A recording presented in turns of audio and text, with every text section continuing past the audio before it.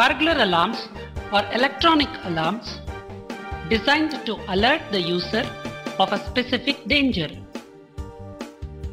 Sensors are connected to a control unit via low voltage wiring or a radio frequency signal, which is used to interact with the response device.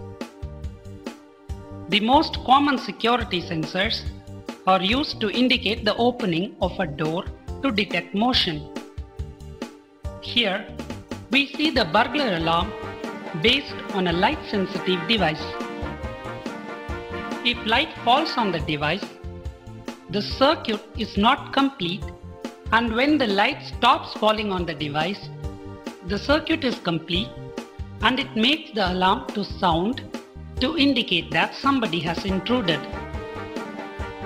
Requirement: 1 plastic box, 1 phototransistor AC126, 1 transistor AC128, 1 transistor 25B77, 1 relay 6 volt and 3 to 5 milliamperes, 2 capacitors, one 0.5 mF and the other 0.1 mF, 3 resistors, 2 of 10 kilo ohms and 1 of 1.9 kilo ohms, 1 output transformer, 1 loudspeaker 4 ohms, 5 dry cells, connecting wires and 1 bulb of 60 watts.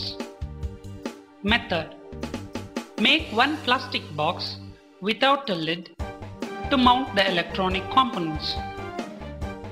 Take 1 AC126 transistor and carefully remove its metal cap. Wash it with carbon tetrachloride till the white paste-like substance is completely removed.